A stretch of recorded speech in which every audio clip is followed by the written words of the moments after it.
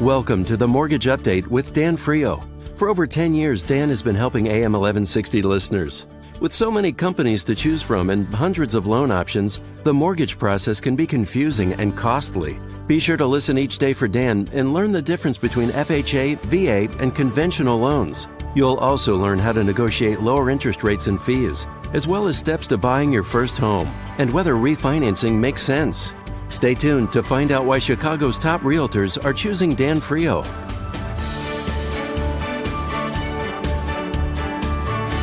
Well, welcome back to the Mortgage Update with Dan Frio, and thank you so much for tuning in.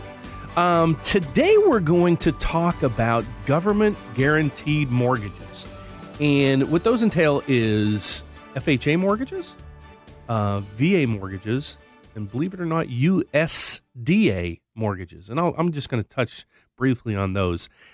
There's so much, I won't really say bad. There's a lot of misinformation out in the market. And that's really why I want to address this, because on a daily basis, I have clients call me, or the bad thing is I have a YouTube channel that a lot of people kind of tag onto, and then I get a lot of questions that way. That the questions people were asking are, I'll say they're somewhat basic, but their response back to me is I spoke with someone else, and then the information they're giving me or telling me about is actually the information they received from that other person, supposed to be the expert, was wrong. So let me just recap. My name is Dan Frio. I'm the Mortgage Update. You hear me every day on AM 1160, Hope for Your Life Radio. You hear my commercials. You also hear me every day live with Mark Elfstrom at 5:20 p.m. So if you're driving, you probably hear me. If you would, check out my website. And I try to make all of this stuff as easy as you can to find. Probably one of the best ways to find me is just Google Dan. It's D-A-N. Last name is Frio, F-R-I-O. You'll go to my mortgage website. There's a YouTube channel. There's probably close to 200 videos on there. And I was pumped because I just told my son, I kind of track that every day. That's kind of my, hobby, I think I just hit 2,000 subscribers and about 80,000 views.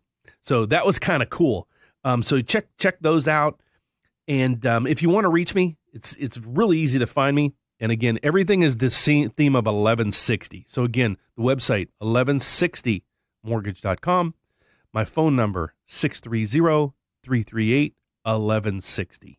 So let's get on to FHA mortgages. And again, this might help a lot of people. So if you've been recently denied an FHA loan, don't give up. Please don't give up. That's kind of the essence of this show. Don't give up. Find the facts. Get the truth. Reach out to different people. Just because you called your local bank or the company that somebody said they do a great job and you called them, doesn't mean and they turned you down doesn't mean you can't get a loan. Also, a lot of the big advertisers or the big banks, they're great companies, but please shop around. You can probably save yourself some money. What I mean by money is costs and rate. So most of the time, the reason why I stay in business is the goal is for me to be able to beat anything you can find on your own. So that's the whole gist of why I do this, just to try to educate you and give you some information on how to kind of seek that additional information or things like that. And especially if you've been declined. So we're going to work on mortgages, different types of mortgages you might be able to qualify for, the facts behind those mortgages.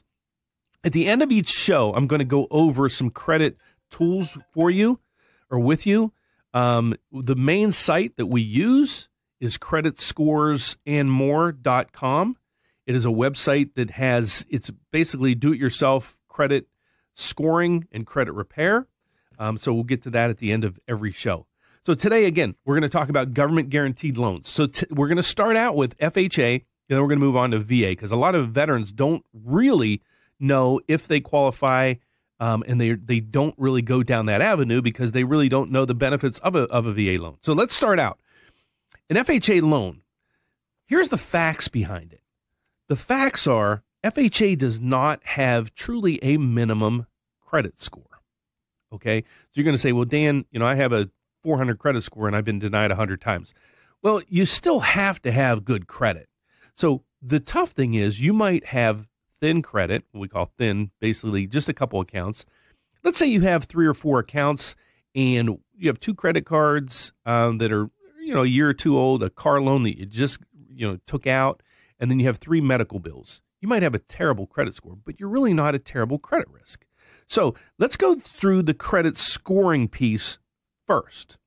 Credit scores, basically, we're going to start at 500. And again, I know I said there's no minimum credit score, but let's just start somewhere. So if you have a 400 or something like that, reach out to me. I'll try to help you.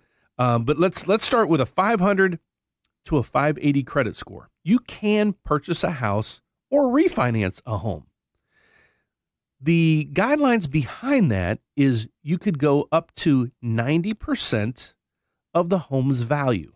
So I will reference LTV in this show many times today and in the future. What loan to value, that's what we call it, LTV, which is loan to value. What that basically is, it's the loan amount divided by the value of your home. So put it in mathematic terms. You owe $100,000 on your loan. Your value is $200,000. You take 100 divided by 200, it's 50%. So you have a 50% loan to value.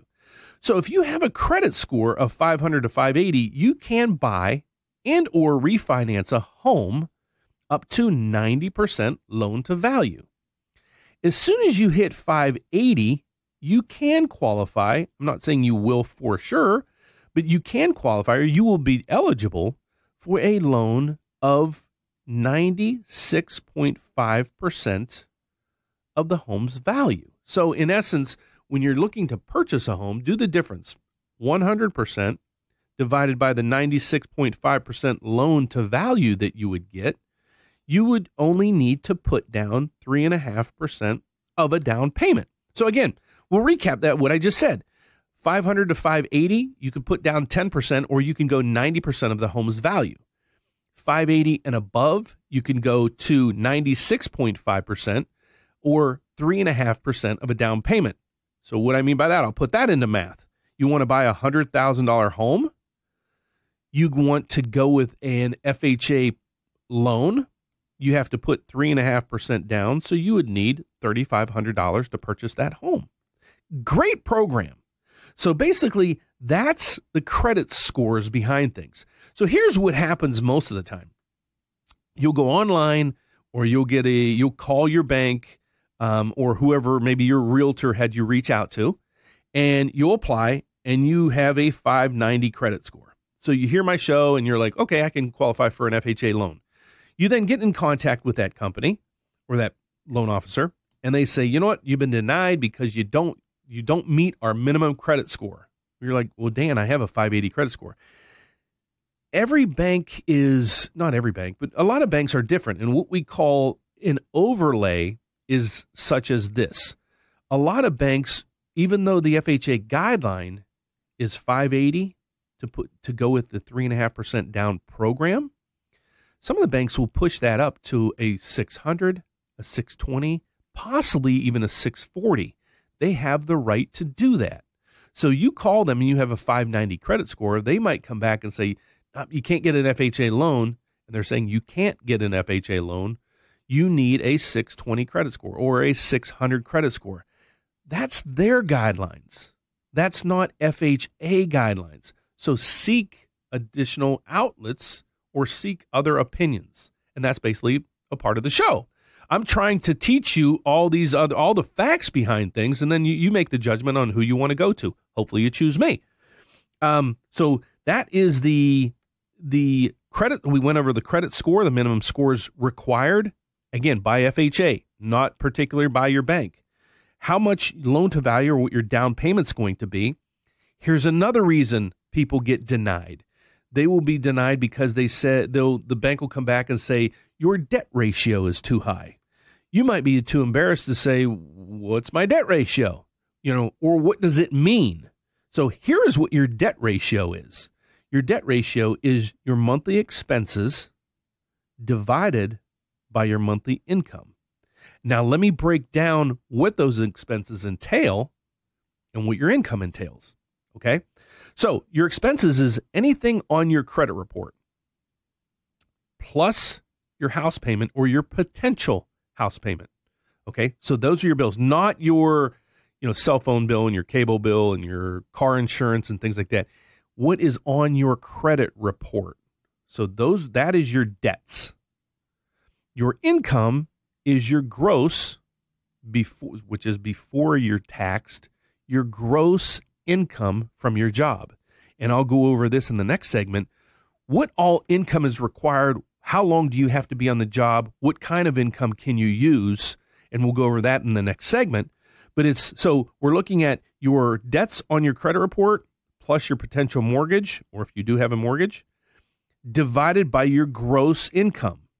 That is your debt ratio. So let's say your monthly debts come to $1,500 and you make $36,000 a year, which is $3,000 a month. So we take your debts of $1,500 a month, divide it by $3,000, which is your monthly income. You have a 50% debt ratio.